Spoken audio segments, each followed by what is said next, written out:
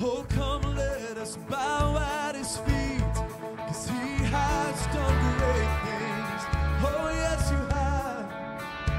See what our Savior has done, and see how his love overcomes.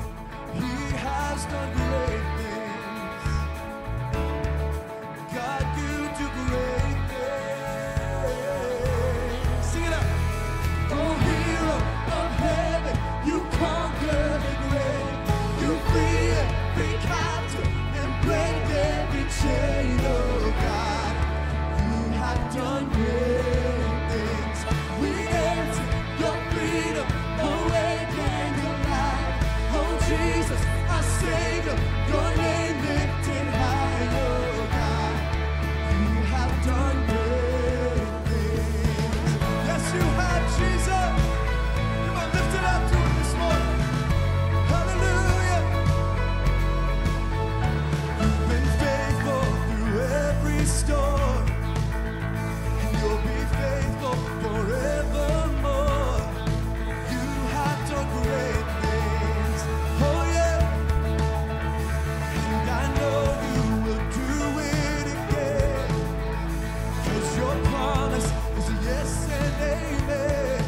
You will do great things. Yeah. God, you do great things. Oh, hero of heaven, you conquer the grave. You free every captive and break every chain. Oh, God, you have done great things. We dance your freedom, awaken the light. Oh, Jesus, our Savior, your name lifted high. Oh, God, you have done great things. Yeah. Hallelujah, God, above it all. Hallelujah, God, unshakable. Hallelujah, you have done great things. Oh, yes, you have. Sing that again. Hallelujah, God, above it all. Hallelujah, God, unshakable. Hallelujah, you have done great things. You've done great things. Oh, hero of heaven, you conquered the grave. You free every captive and break every chain. Oh, God, you have done great things. We dance in your freedom, awaken to life. Oh, Jesus, our Savior, your name lifted high. Oh, God, you have done great things. You have done great things. My God, you do great things. You've done great things. You are great and greatly to be praised. King Jesus, we worship you, Lord. Oh, we praise you, Jesus. Hallelujah, hallelujah. Hallelujah, hallelujah. Come on, lift up a mighty shout to him this morning. Oh, he's done great things. Our hero of heaven. We welcome you, we worship you, we praise you. You're worthy of it all, King Jesus. You're worthy of it all, Lord. Oh, yes. Come on, did you come to worship Jesus this morning? Lift up another shout of praise. Hallelujah. Oh, yes. 'Cause he is my faithful Father, calling me out of the dark. And night cannot whisper away what he said in the light. Come on, do you believe that today? And he is my firm foundation. My anchor won't be moved. 'Cause storms may collide, but my soul is on fire with his word. Oh, yes. When listen to the sound of power on my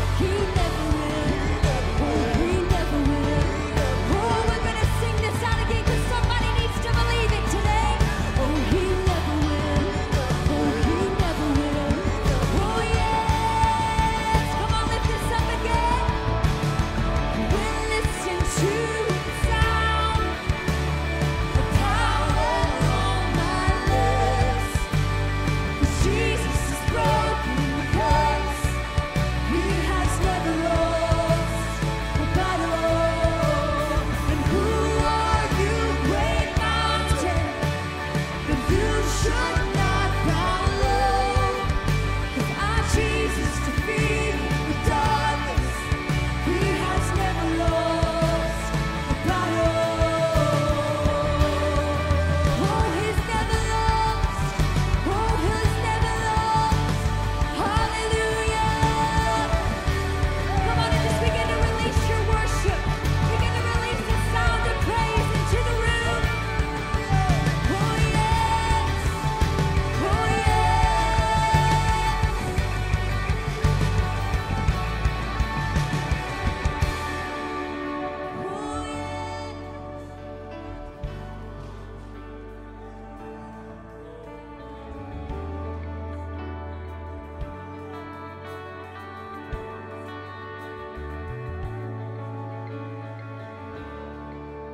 Come on and just lift your hands all across the room.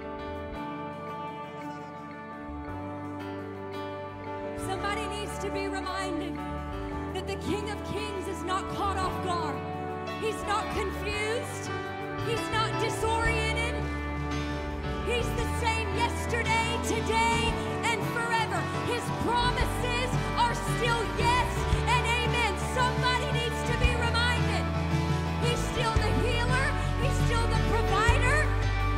Hallelujah. So come on, just take a moment. We're not in a hurry today. And begin to worship the Lord.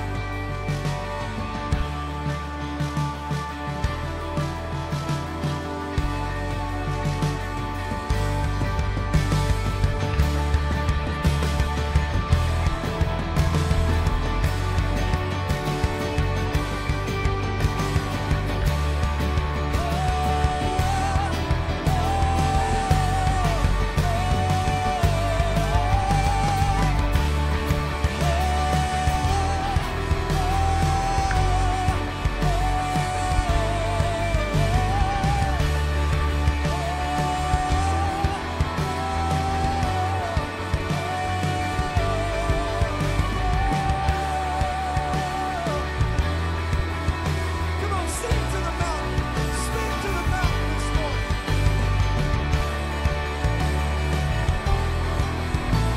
Oh, you've never lost a battle. Come on, this is our God we're singing about. This is our Jesus we're singing about.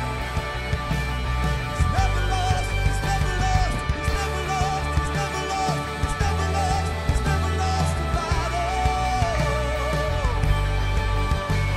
He's never lost, he's never lost, he's never lost, he's never lost a battle.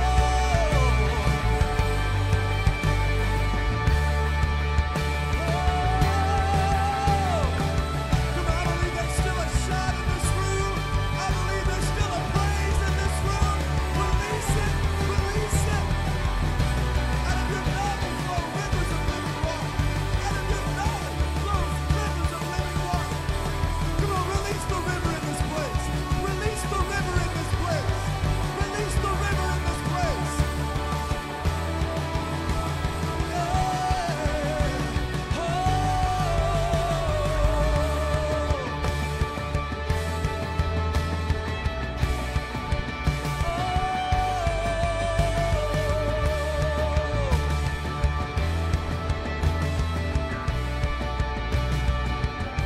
One more time, let's sing.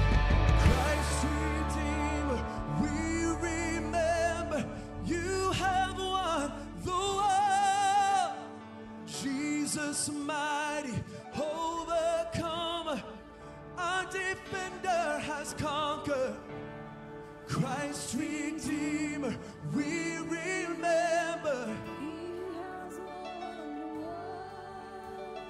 Jesus mighty overcomer, our defender has come. One more time, sing that.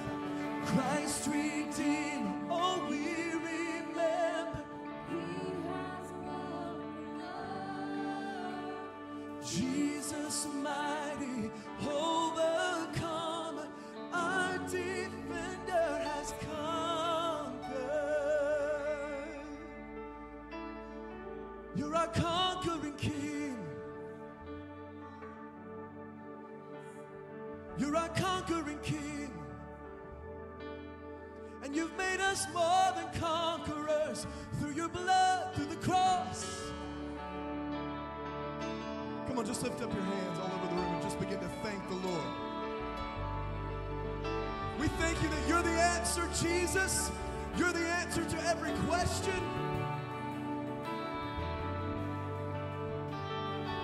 You are all sufficient. You know what you're doing. You hold the world in your hands. Come on, just continue to worship in your own way, in your own words, in your own song. Just filling this room up with faith. We're just setting the atmosphere for miracles in this room. Come in your fullness, Spirit of God.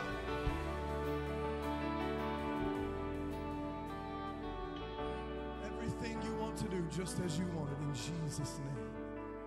In Jesus' name. Come on, every eye on Jesus. Every eye on Jesus. Every heart lifted to Him. Every gaze fixed on Him.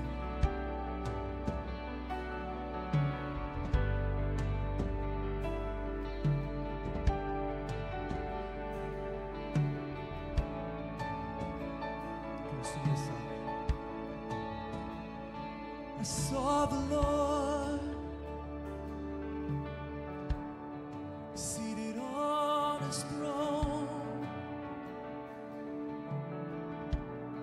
and He was clothed in glory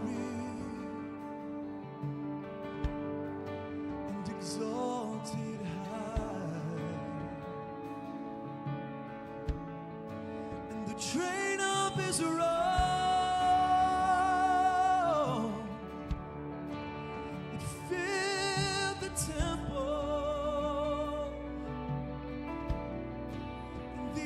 just gathered around Him, and they cried,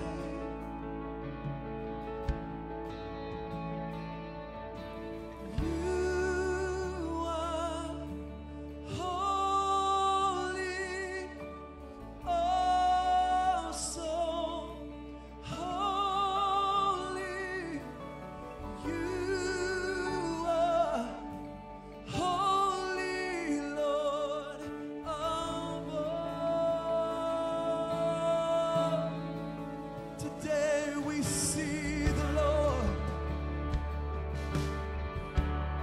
You seated on your throne, yeah. You are clothed in glory, yes you are, and exalted high. And in this room, the train of your robe, oh, it fills this temple.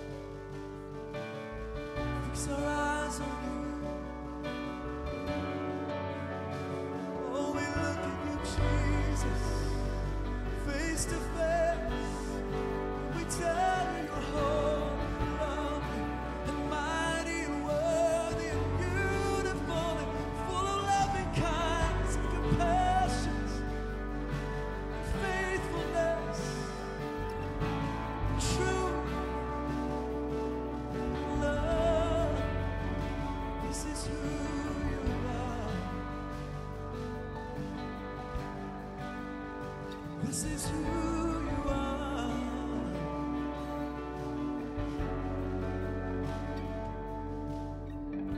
Spirit of God, fall fresh on us. We need your presence.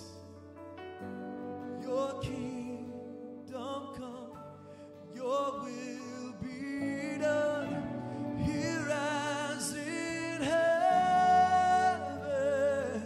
Sing that. Spirit of God, fall fresh on us. We need your presence. Kingdom come, your will be done, here as in heaven. Spirit of God, fall fresh on us. We need your presence. Your kingdom come, your will be done, here as in heaven. Spirit of God, fall fresh on us. We need your presence. When we sing again, your kingdom come, your will be done, here as in Come on, we declare again. Spirit of Spirit of God, fall fresh on us. We need your presence. Your kingdom come, your will be done. Come on, just your voices, even at home. Would you make it your prayer? Spirit of God, fall fresh on us. We need your presence. Oh God, your kingdom come, your will be done, here as. You know, right before we went into that last song, as we were in worship, just over the sanctuary, and I don't think it just means here, but it means right into your home. It was as if the Lord paraded, because anytime He comes, there's a parade of praise, a parade of glory. It's what Moses would say, Lord, would you show me your face? Show me your glory. He said, no one's ever seen me in my fullness and lived. But he hid him in the cleft of a rock. It says, as if he covered his face with a hand, as if to say, don't peek. But I have something I want to show you. And when the presence of God passed by, he released, and he got to catch a glimpse of the entourage, the train, everything that follows him.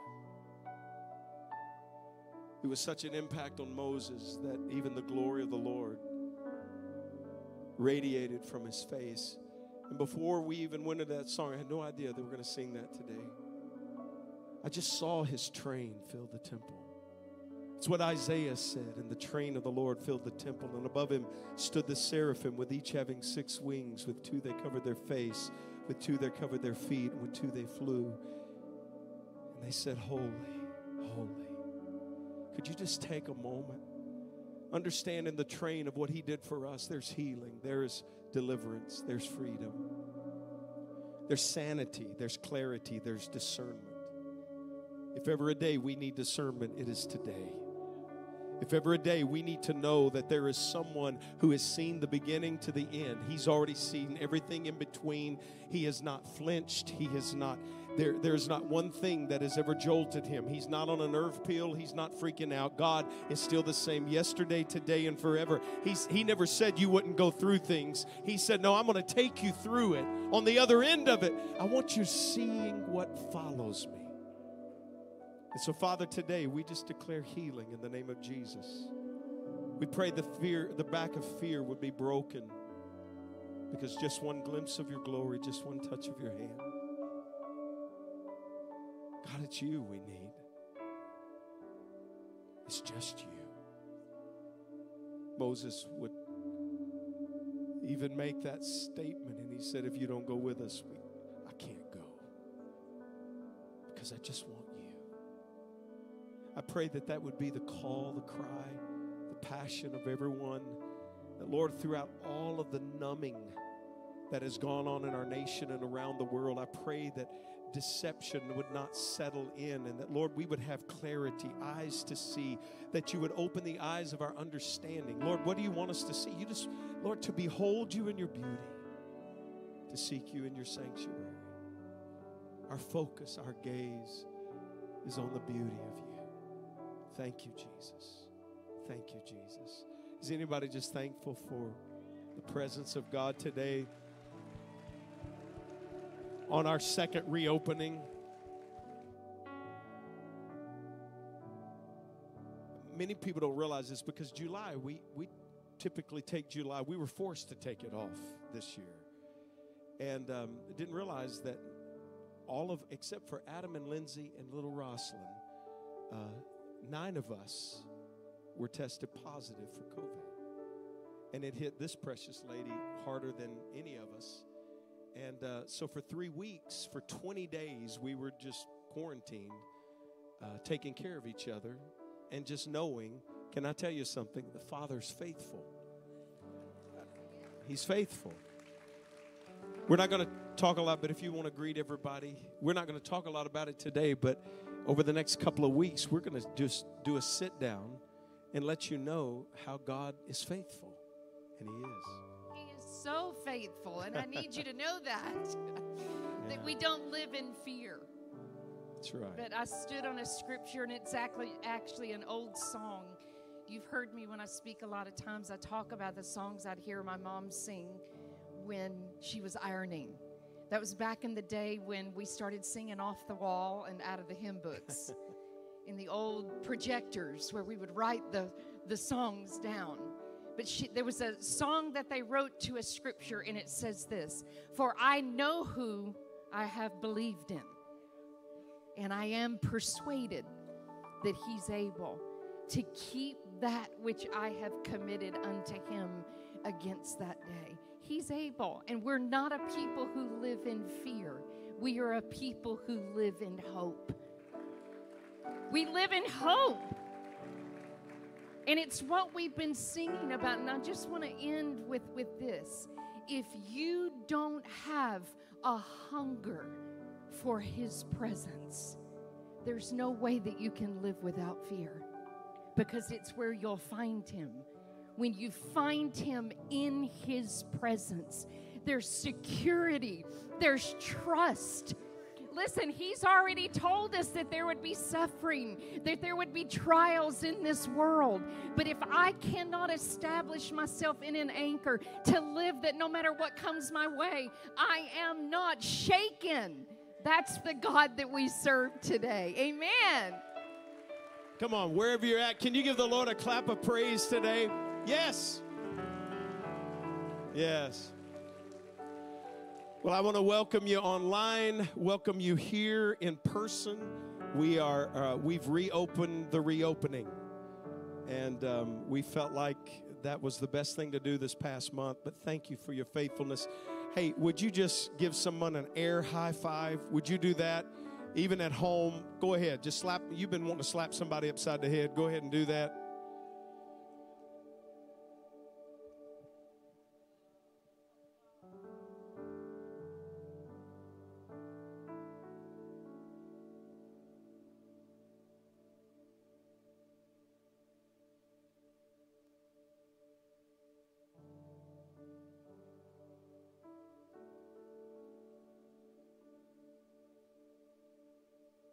Everybody doing this morning? It's good to see everybody this morning. Good to be with you at church at home as well, man. Such an honor to be in your house today, being able to greet you right here from the Rock Family Worship Center. Hey, we want to do this. We want to welcome each and every one of you, especially our first-time guests today. If you're here for the very first time, you don't mind letting us know about it, would you just wave at us if you're here? We recognize you. Yes, yes, yes. Wow, lots of visitors for the first time. Come on, church.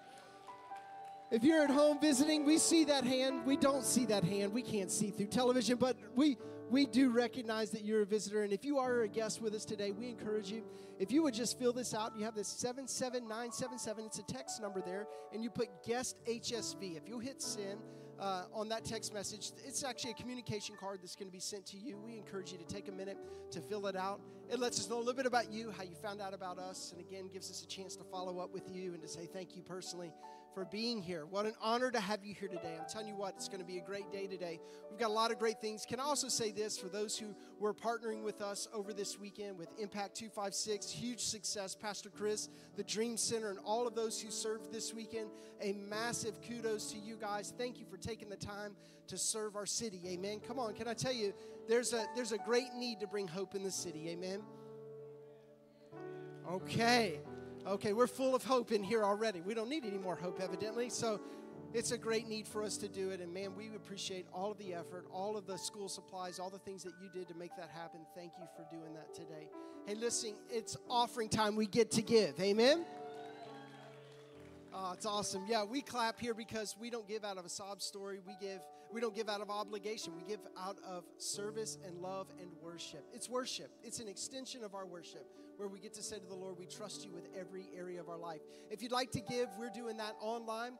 Today, you can do that real simply. You see it on the screen here, Rock HSV 77977. When you hit send for that text message, that'll actually link you to our app, a safe and secure way for you to give. And if you're online today, you're watching online, you can simply go to our website, go to the give and the drop-down menu, and it'll take you to the same place. If you came prepared to give tithes and offerings today in the physical sense, if you're here today and you'd like to do that on your way out today as we exit, we have boxes in the back. You can drop that in, or buckets here for those who will be exiting out the front end.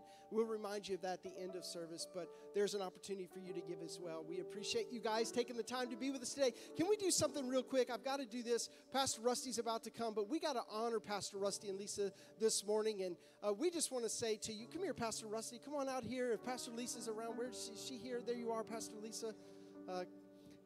You probably know this already, but we're going to go ahead and say it anyway. But these people deserve a little honor today, not just because you survived COVID. Hallelujah. Hey, that deserves a lot of, but listen, it is our 21st anniversary of the church, the Rock Family Worship Center. And you guys are an amazing, amazing couple. Come on, you can do much, much better.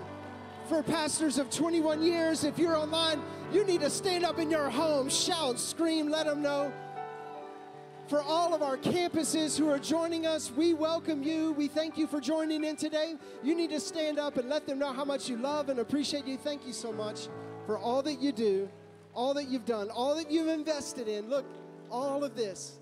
And there's so much more. I can't even express how many lives are going to be directly linked to your impact and your influence and your obedience. And we are just a few of the many, many, many who will stand before the Lord and say, there was this crazy couple that decided to do something wild in Huntsville, and it changed our lives forever. And we are indebted to you. We thank you. We thank you for letting God use you the way he has. Do you love Pastor Rusty and Lisa this morning? Aren't they amazing? Aren't they amazing? Pastor Rusty, we love you. It's all yours, man. Wow. Thank you. Thank you so much. I tell you, after you come through this past month, it hit me this morning. Wow, today is the 21st anniversary. You know, when you're 21, you can go deeper in the Spirit now. So let's do that. All right, I guess. In His Spirit. That's the one. But thank you. And it is so wonderful. Could you give it up for all of our campuses today, including Church at Home, but Madison, Fayetteville, Smith Lake, Shoals, you guys are reopening today, and we love you. And to all of our pastors, Pastors Pat and Kim, and thank you, Drew and Dee, and Brian and Suzanne, you're amazing. And everything that in Fayetteville, And God is getting ready to, you know, we're transitioning pastors there. And God's providing and going to provide the man and woman of God for there. But we love you today. And for all those joining online, it is an honor on this day to have, I don't think he's a special guest. I just think he's an amazing general in the body of Christ. And he's someone that, you know, is the founder of National Institute of Christian Leadership, which is actually in 2 weeks, we were going to begin a 3-month Leadership Institute here at our campus. We have moved it to next year, to 2021. And he had already said yes to be here for August 4th or August 2nd. And I said, please, Dr. Rutland, please still come. He's also Global Servants, which is a missions organization that was founded many years ago, just touching and preaching the gospel around the globe, and how God has used this amazing man of God, how he's used him in mine and Lisa's life. We are graduates of this institutions, and the leadership training that we get. And he is a gift to the body of Christ. He's a gift to this church. And so I'm honored today. And actually, Dr. Rutland, right before you come, would you please join me? Would you give it up for Dr. Mark Rutland as he comes to join me? Come here. I want to present you with something today. I guess we do this. I guess we can do that. We are so honored that you are with us today. But I want, before you take the podium, I want to give you a gift today, because your writings, and you're going to talk about a couple of your books today, your writings outlive you. We don't want you going anywhere. But they have been a historical account of the revelation God has given you. And so there's a friend of mine who God is amazing. His name is Ray Hughes. Ray lathes pins. And God has blessed him to be able to get lumber or wood from very key locations, from the Red River Revival to Cane Ridge Revival, many other places of trees that were there. But this wood was lathed actually from the window panes of Dr. Billy Graham's home he was raised in. And because you take the past and you write the future, we want to give you a special gift today and say thank you for penning what God has placed in you. And our lives will forever never be the same. So I want to give that to you today and say thank you. Would you please welcome Dr. Mark Rutland one more time? Thank you. Good morning. Good morning. Thank you. Thank you very much. Thank you. Thank you. And thank you for that lovely gift. Pastor probably doesn't know this. I have something of a collection of pens. And so this will be a wonderful addition to it, especially as it came from Billy Graham's home. I will treasure that. Thank you. Well, congratulations on 21 years. Lisa was only 8 when she came here, and it's amazing, really, what she's accomplished, and Rusty's done a good job, too. I know that you are grateful for this couple. The city of Huntsville is, and the kingdom has been blessed and enriched by their leadership in their ministry, as I have been by their friendship. And I'm grateful for the invitation to be here on this anniversary. I want to, I can't see all the people in the other campuses, but we can hear it in here. So I want all the people at Madison, if you will, when I say 3, if you'll cheer real loud. Nobody in here, just the people at Madison. Are you ready? 1, 2, 3. Well, that was pretty good. That was good, but let's see if Fayetteville, I believe Fayetteville, they've always been loud at Fayetteville. So if you'll, let's hear 1, 2, 3, Fayetteville. Wow, that was better. People are quiet at Shoals. I don't know if they can do it or not. We'll try Shoals now. You ready? 1, 2, 3, Shoals. Man. And Smith Lake, 1, 2, 3. Boy, those campuses are loud. Now you're home watching on your online campus, scattered from Dan to Beersheba, not only just this campus, but you got people that are watching in Afghanistan and everywhere else. So right there, wherever you are in your house or wherever you are in a hotel. Are you ready? 1, 2, 3. Give a good cheer for God. Now we'll see how we can do right here in this house. 1, 2, 3. Give a good cheer for God. Amen. Amen. You're a lively crew.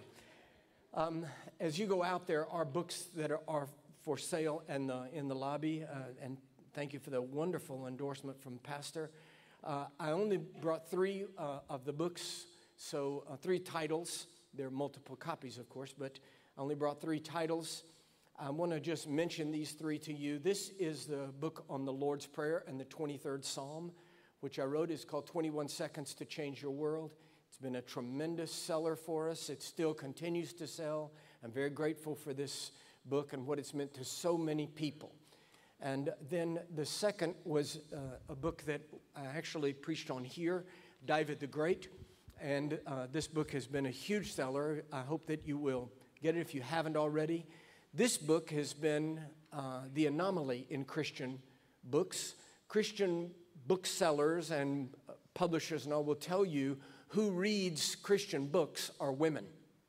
It's very difficult to write and find a book that men will read. This book has been a huge hit with men. And why not? David was a man's man. He was a warrior's warrior. And David was the kind of guy you want to take deer hunting.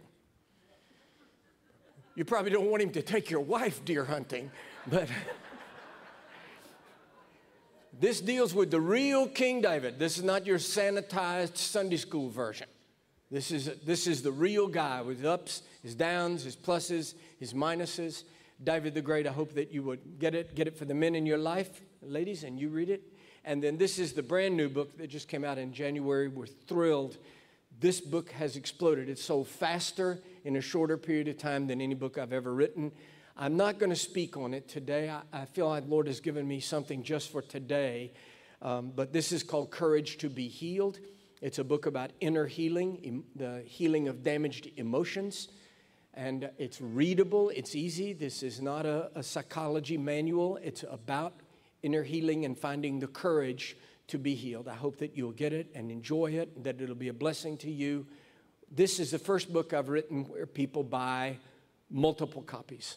They don't just buy 1 or 2. They buy many because they think of other people, in-laws or friends or relatives or neighbors. And they think, oh, I wish they'd read that book. I wish they'd read that book. So there, they will tell you all kinds of deals that you can get to get the books in multiple copies. I hope you'll get them all. This probably doesn't matter to you to hear it. It matters to me to say it. I do not take 1 penny from the sale of these books or from speaking here or anywhere I go. I receive a very generous salary as the president and executive director of the National Institute of Christian Leadership, and my arrangement with them is that I will not take any other remuneration from ministry. So all that book royalties are not even paid to me. Book sales, anything, speaking engagements, love offerings, everything, it all goes 100% to the foreign missions program of global servants, particularly to our girls' homes in Ghana, in West Africa, and Thailand in Southeast Asia. So I hope you'll go out there to the book table and spend yourself into bankruptcy. Mortgage your house. Spend the children's lunch money. Come on. All right, if you have your Bibles, I'd like for you to take those and turn, if you will, to the book of Judges.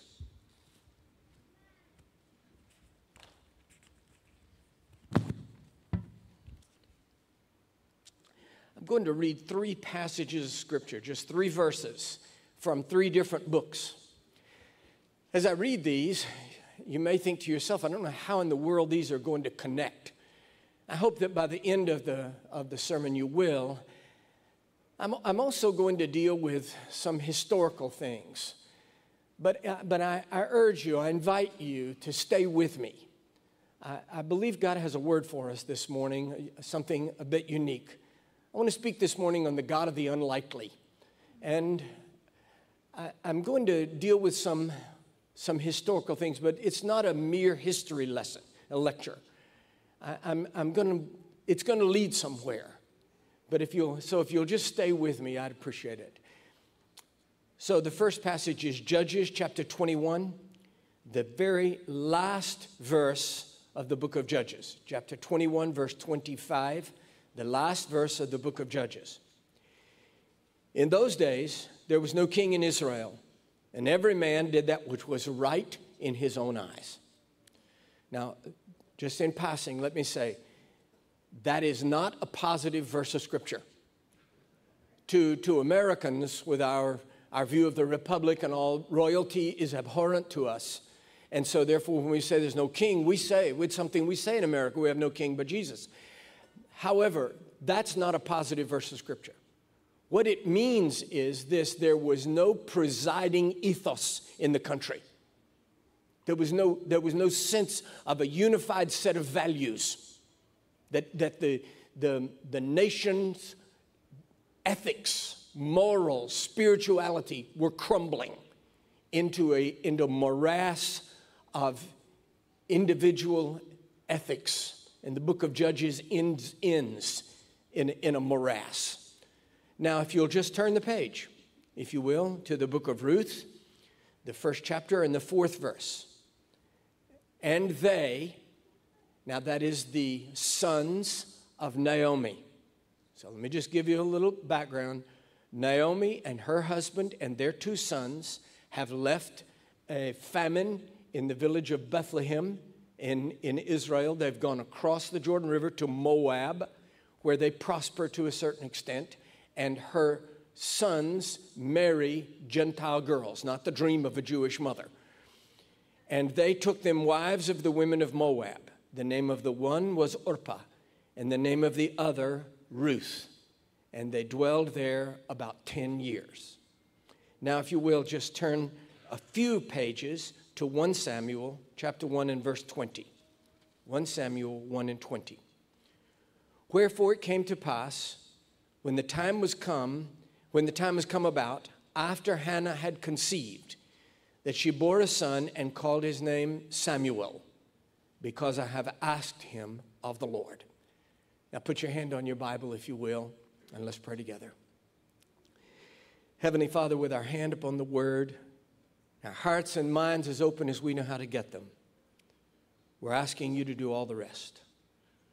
Brush aside all of our carefully constructed mechanisms of self-defense. Naked before you, that we may hear from you deep within. That when we leave here today, we will say one to another, surely the Lord has spoken unto us. In the mighty name Jesus, the strong Son of God, amen. A man named Roy Sullivan was a national park ranger in the Shenandoah National Park in Virginia.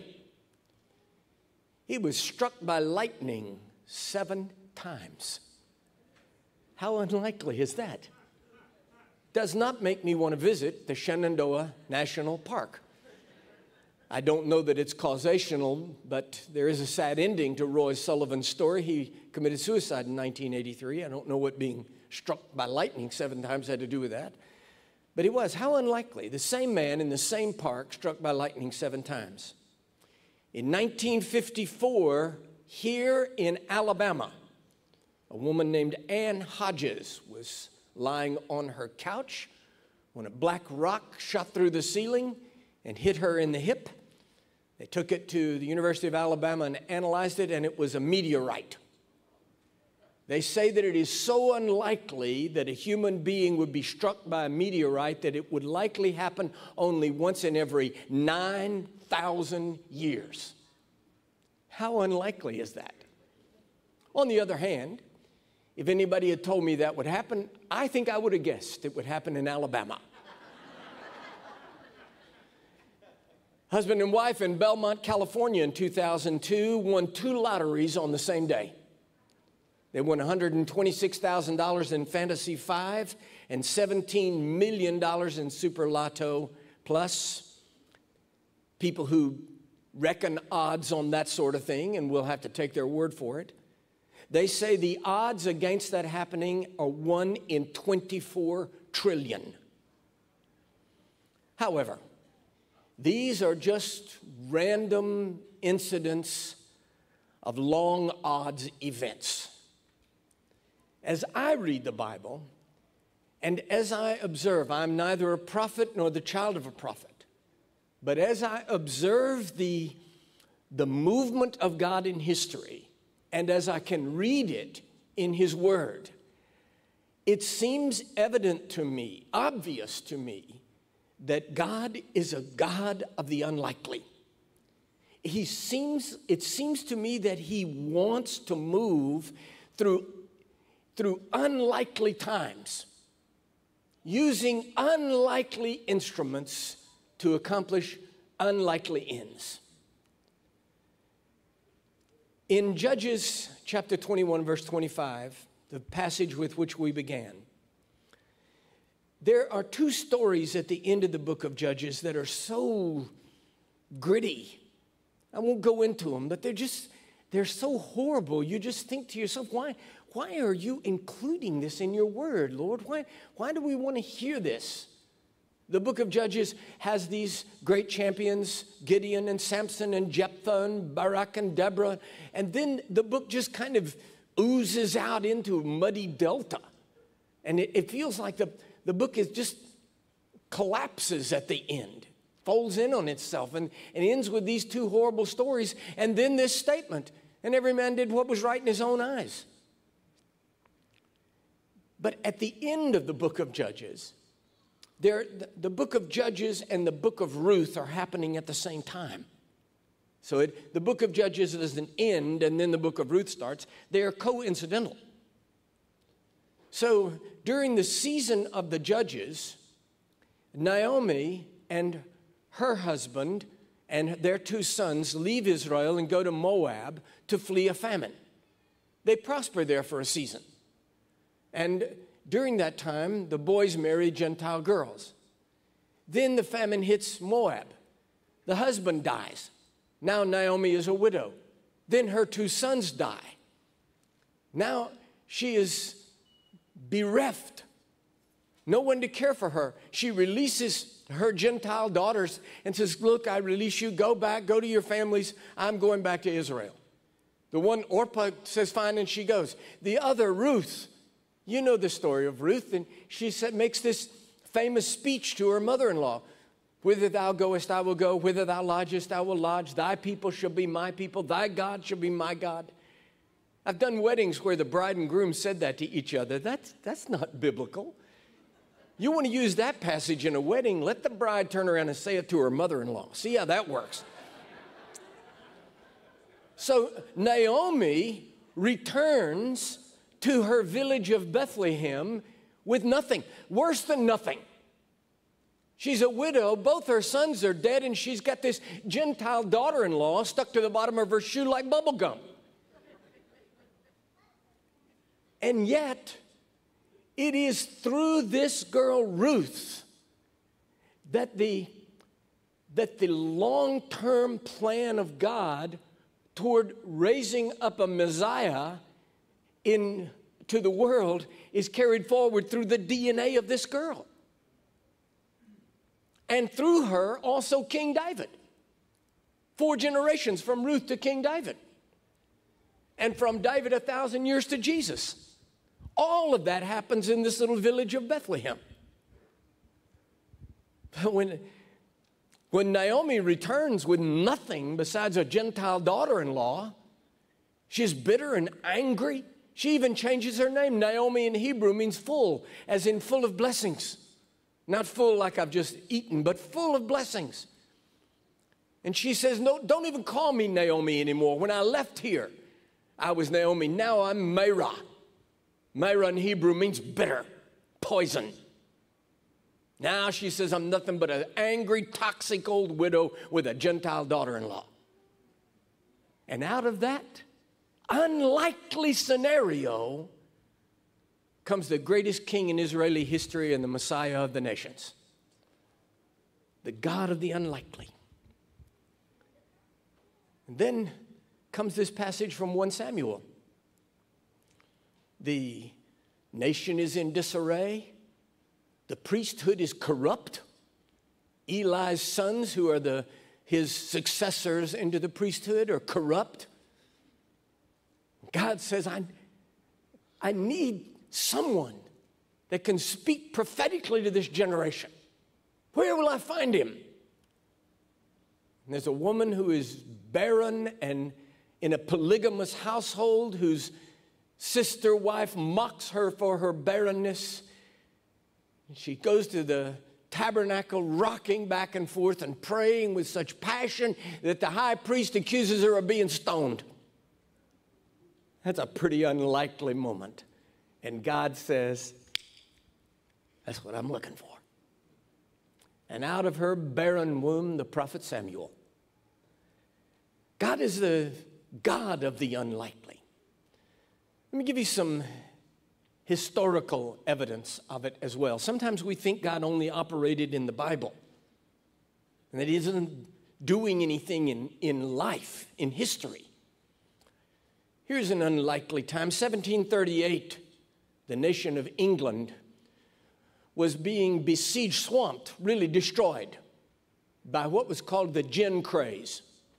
When, you know, the alcoholic beverage gin, but people don't realize what it was. It was a cheap drink for an impoverished people. The nation of England in 1738 was filled with poverty and despair, and so this cheap drink, gin, hit England like a drug craze of today. And it is still called, you can Google it up sometime, the gin craze. It was so ubiquitous that they say that every man, woman, child in the nation, the average consumption of gin a year was 2.2 gallons per person. In London alone, there were 7,000 gin bars. Lookup and Hutchison tell us that the most common street sign in London in 1738 was, "Get drunk here for a penny." 7,000 gin mills in London alone. At that time, the population of London was only 650,000. That means a gin bar for every 92 people, men, women, babies, everything in the whole city. I did the math on that, and before you trust my math, you might want to check with some of my arithmetic teachers from elementary school, but I did the math on that. There are about 6 million people in metropolitan Atlanta. And if that same ratio carried forward, it would mean that there would have to be 65,217 crack houses in downtown Atlanta. I don't know how many there are, but they're not 65,000. It was an unlikely time for anything to happen good in England. Because of that addiction to gin, robbery, prostitution, disease was rampant, and child sex traffic was exploding. An unlikely time for anything very good to happen. Come a little bit further in history and come to the United States. Post-Revolutionary War, United States, 1798. The Revolutionary War had been won, but the American frontier was degenerating. And when I talk about the frontier, the Wild West in 1798 was not Arizona, it was Tennessee and Kentucky. The Wild West was falling to pieces. The roads were highly dangerous. Highway robbery was a way of life in 1798 American frontier. Alcoholism, avaricious land grabbing. The people were being chewed up like bread. Violence, vast sexual promiscuity, and robbery. It was an unlikely time for anything very good to happen. Well, let's come a little closer. There may not be very many people here that will remember it, but I certainly remember the Summer of Love, 1967. If you're going to San Francisco, be sure to wear some flowers in your hair because you're going to meet some loving people there. The Summer of Love, 1967. Haight-Ashbury district of San Francisco. So my generation, we went out to San Francisco to find the Summer of Love, but we didn't find the Summer of Love. We found the Zodiac Killer. And veteran pimps who made prostitutes and streetwalkers out of little girls from Iowa and Indiana. And we invented a disease called AIDS. And it was a drug-addicted collapse. unlikely time for anything very good to happen. In unlikely times, God chooses unlikely instruments. 1738 in England, God looked into what was happening, and the gin craze and the violence and the prostitution and the addiction, a whole nation collapsing. Think of it. A gin bar for every 92 people in the city. It was collapsing. Deep division between the upper crust and the mass of people. God said, I need an instrument. I need someone that can be the spark to bring revival and transform this culture. So there's a little Anglican priest named John Wesley, 5'6" tall. God, I love knowing that. It hurts me when you laugh at me. He graduates from Oxford. He wants to serve God. He wants to be sacrificial. He wants to do the hardest thing. What's the hardest thing in the world? Be a missionary to the Indians. Where's the worst place in the world that he could go? Georgia. People in Alabama still agree with that. So he came to Savannah to be a missionary to the Indians. He never saw an Indian. They made him a parish priest in the town of Savannah, and he messed it up so badly that he was sued for libel, threatened with arrest, had to flee through the swamp at night to his brother Charles, who was General Oglethorpe's private secretary. And General Oglethorpe and Charles put him on a ship back to England, a failed, discouraged, and deeply depressed missionary with his tail between his legs. He wrote in his diary, I went to America to save the Indians, but oh, who will save me? And God said, that's my man. That's exactly what I'm looking for. A little short man with a high-pitched, irritating nasal voice who has failed at the only ministry undertaking of his whole life. Just the ticket. That's the guy I need. John Wesley attended, he spoke German. John Wesley spoke German as well as English because he was a great scholar. He attended a prayer meeting of German Moravians in Aldersgate Street in London, where he heard Luther's preface to the book of Romans being read in German. Don't you know that was spine-tingling stuff? But Wesley wrote, I felt my heart being strangely warmed. And the Wesleyan revival burst into flame in England. It leapt the oceans and leapt the continents. The frontier of America was impacted by the Wesleyan revival from India and Africa. The Wesleyan revival was a worldwide revival that began in the heart of a failed missionary. It's an unlikely moment and an unlikely instrument and unlikely results.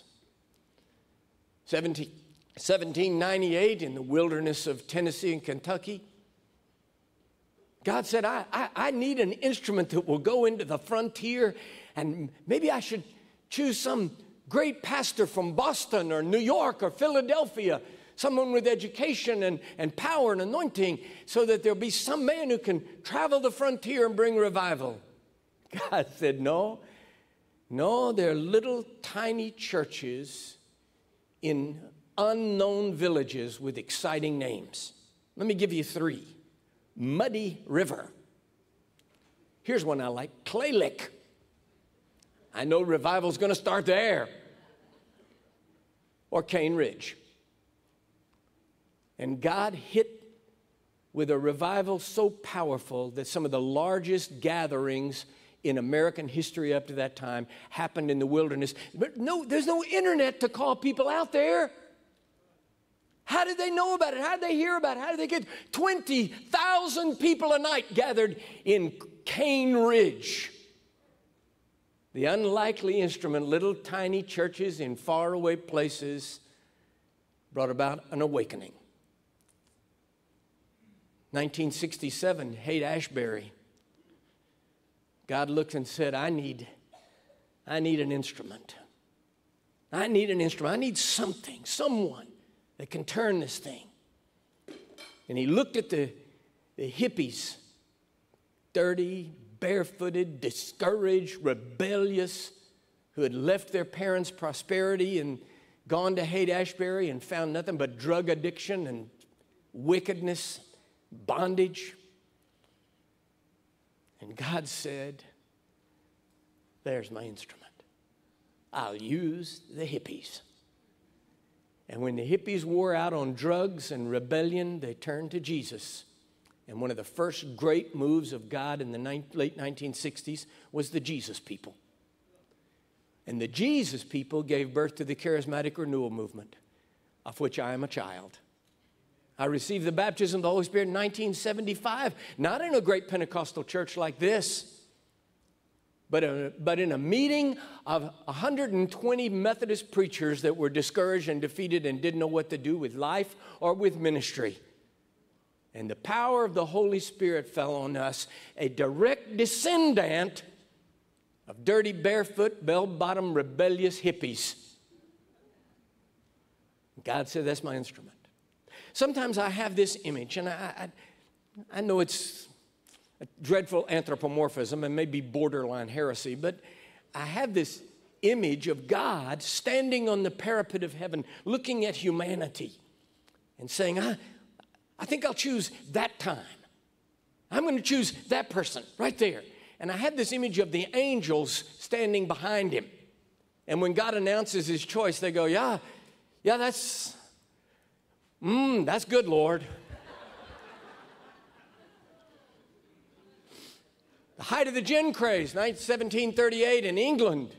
And he says, this is the perfect time for a revival. And the angels say, yeah, that's what we were all thinking. Whom shall I choose? The pastor of some great Anglican church in London, the Archbishop of Canterbury? No, a failed missionary who's on the verge of suicide. And the angel said, yeah. What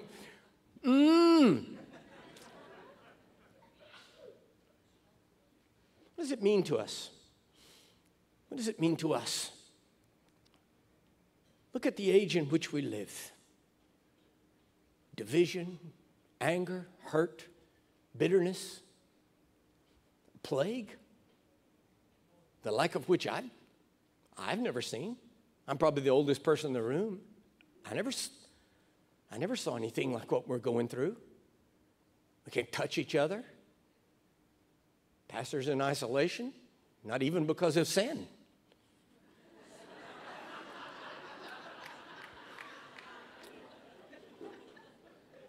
And all the riots and the hurt and the hate and the bitterness. See, I got to tell you, this feels like a pretty unlikely time for anything very good. This is about as likely as a meteorite hitting a woman on a couch in Alabama. And God says, perfect. This is the moment I've been waiting on. Whom shall we send? Who will go for us? And God looks into some KKK camp in the boondocks where some semi-literate, ignorant redneck is shooting an AK-47 at a target picture of Nelson Mandela, and God says, there's my man to preach racial reconciliation and national justice. That's just the guy I've been looking for. And the angels say, good choice, O Lord. Now I need someone to speak to the nation about respect and honor for authority and revival, holiness of heart and life. And he looks into a boiling city filled with flame and anger, and there's some Antifa thug beating a cop with his skateboard, and God says, there's a man. That's who I'm going to use. I'm not prophesying these things. I'm not predicting them. I'm just saying that I can track the footsteps of God through human history, and I'm saying as unlikely as those things are, makes them seem likely to me. You see, God is not shaken by human history. If you think God's picking up the New York Times every morning to find out what's going on, whoa, I wasn't expecting that. A, he's not reading a newspaper, and B, if he is, it isn't the Times. God is not shaken. History is not happening to God. God is not only the God of human history, this is what we forget. He is God in human history. I can't think, in my lifetime, I can't think of a less likely time for an authentic move of God than the one in which we live. A less likely morning than this very morning. All the tension, fear, and anxiety. Half the nation terrified that this person is going to get elected. The other half of the nation equally terrified that the other person is going to get elected. Division, hurt, anger, bitterness, resentment, and fear on every corner. Afraid to touch each other or open our mouths in public. And God said, this is what I've been waiting on. An unlikely time. What does it mean to us? Some of you, not because I know you, but in a crowd of this size, some of you have some in-law that's been drunk as Cooter Brown for 45 years. Just stoned out of his skull. His liver, the shape and form and the hardness of a baseball. And you're thinking to yourself, I don't think it's likely that he's ever going to come to God. Perfect. That's the moment. God loves unlikely moments like that. Some of you dealing with things in your own lives. And you just say, it seems unlikely this marriage can be saved. It seems unlikely that our wayward child will come home. It just seems unlikely for our finances to ever be turned around. Remember that God is the God of the unlikely. He loves just such moments, and he chooses just such instruments. And then we reduce that down to the likes of us. What about us? I'm not talking us corporately. I mean us, you, me. There may be somebody in your life, somebody you've never met, somebody that is pumping gas at the gas station next to you, and the more unlikely encounter for the kingdom of God and the glory of Christ can hardly be imagined than you and that person. And you look at that person and there's something about them, something about the way they dress or their race or their something, and you just think to yourself, maybe I ought to talk to them. And then you think, no, that's unlikely. This sermon has ruined that for you.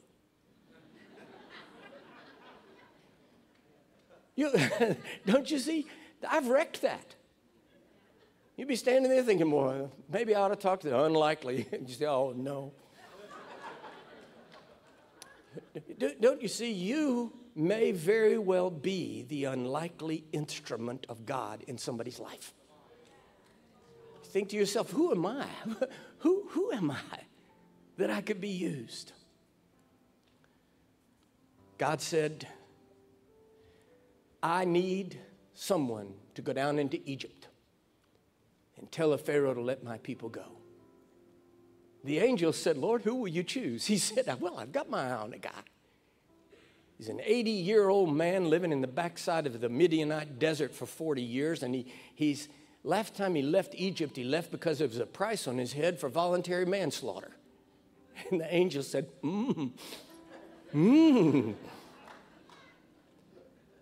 God spoke to Moses and said, Moses, you're my choice. Moses said, all right, I feel that's unlikely, but I'll go. But he said, I need something, an instrument, a flaming sword, something as a symbol of your authority and power. And God said, what's that in your hand? Moses said, Stick. See, Lord, it's a stick. God said, perfect. An 80-year-old felon with a stick in his hand, that's the instrument.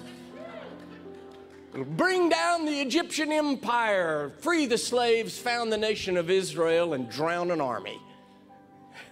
That's pretty unlikely. God looked at the first century church, and he said, I keep trying to tell them to move beyond the sectarianism of religion, to get out of Jerusalem and go into the Gentile world. And they won't listen to me. So I've got to have somebody that will take the gospel of salvation by faith, the grace of my wisdom and love for the Gentile nations, that will take it all over the Mediterranean, the Greco-Roman world. The angel said, Lord, who will you choose? He said, well, there's this guy that hates the church.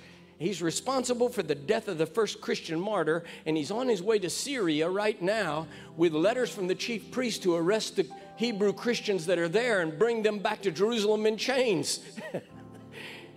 The angel said, that's who we were thinking.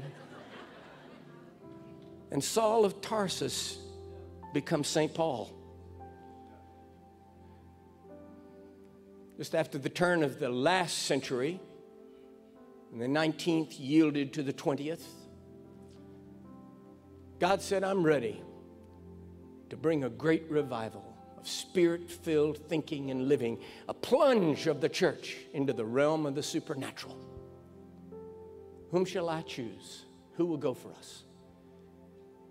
And God sent an illiterate, one-eyed black man, William Seymour. Where do I send him? Where's a city likely to burst into evangelistic and Pentecostal revival? Los Angeles. It's still seriously unlikely. And so William Seymour, with a Bible under his arm that he couldn't even read, found an abandoned livery stable that had been an African Methodist Episcopal church and had been abandoned and turned into a livery stable and now had been abandoned. And he bought that livery stable and cleaned it up down on Azusa Street in Los Angeles. Today, there are 279 million classical Pentecostals and 305 million charismatics, 580 million worldwide spirit-filled Christians, from a one-eyed black man who was illiterate, an unlikely instrument in an unlikely time. God is not finished. God is not frightened. God is not quarantined. God is not quarantined. He's in this. And as unlikely as this seems, actually makes me think this may be the moment. Will you bow your heads and close your eyes all over the house? Heavenly Father, I pray that you'll take this simple little message and massage it deep within us. Where there was despair, give us hope. Let your perfect love cast out all of our fear. Where we were filled with apprehension, give us excitement to see your hand outstretched in this nation and in this world. Come, Holy Spirit. Now, right where you are with your heads bowed and your eyes closed, I'd like to urge you to just pray aloud for a moment, not shouting or screaming, but just begin to open your mouth and say, great is the Lord. Speak it. Great is the Lord. Great is the Lord. And greatly to be praised. Great is the Lord. Say it out loud. Great is the Lord. And greatly to be praised. Great is the Lord. And greatly to be praised. Hallelujah to the Lamb. Look right up here. Now unto him who is able to keep us from falling and to stand us before his presence without fault and with unspeakable joy. To the only wise God, our Savior, be glory and majesty, dominion and authority before time began, throughout human history, even now, and throughout all the ages to come. And when the battle's over, we'll all wear a crown. God bless you, and God bless this great church.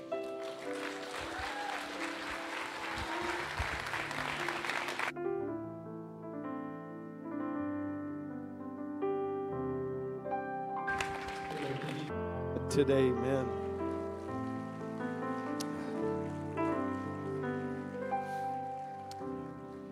Sir, that was one of the greatest anniversary gifts we could have ever received.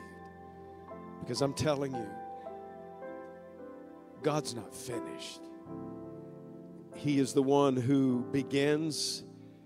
He is the one who begins again and lets us walk. And how many just want to be one of those instruments? You say, you don't know where I came from. And it's not about where you came from. It's about who you came to. That's all that matters, is who we came to. You know, if you're watching online today and you just need Jesus, there are people who that are engaging with you on social media live. And you can surrender your life to Him today. In this room, you can. But to understand, there's no such thing as an insignificant seed. It was never the seed issue. It was always the soil. And if you'll just receive the seed of His Word today, it will give much fruit, His fruit in our lives. We love you today. Would you stand with me here in the audience? And if you're watching online, if you're at other campuses, I know our pastors are about to take this service.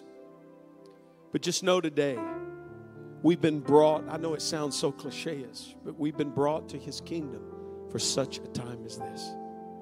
I can't wait to see what He does out of this.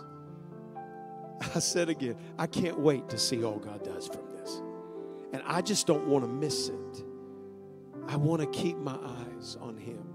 And there have been many opportunities that the enemy tried to distract from that. But He's our goal. He's our source. He's our strength. He's the one, and I said earlier, we live, we move, we have our being. And so I'm so thankful, Dr. Rutland. His books are in the Commons area for you that are in the auditorium. But I do want you to know that if you're watching online, that link, you can go directly to the link of their ministry, and you can order book after book. And it is from the source of God placing through the life of this man of God. And I encourage you to do that, and especially this new book. I believe it's going to be a blessing. Courage to be Healed. I said, Dr. Rutland, what the timing of this? He almost didn't release this book. And just because people urged him, please, it's a needful moment, and had no idea that we would be living where we are right now. So can I encourage you to do that, whether it be online or whether it be in here today? I know we've got to vacate this auditorium so that we can get it sanitized for the next group that is coming in. Thank you for being the first, or the second of the first today. And I invite you, listen, we've done everything to keep this place sanitized, to make it safe and secure for you. Come and join us. May the Lord bless you and keep you. May the Lord make His face to shine on you, be gracious to you. May the Lord lift up His countenance on you, give you peace, write His name on you, and say, you belong to me. I pray the blessing of God over you today. Have a Jesus-filled week. God bless you. Pastor Scott, come. He's going to lead us out, and you'll know how to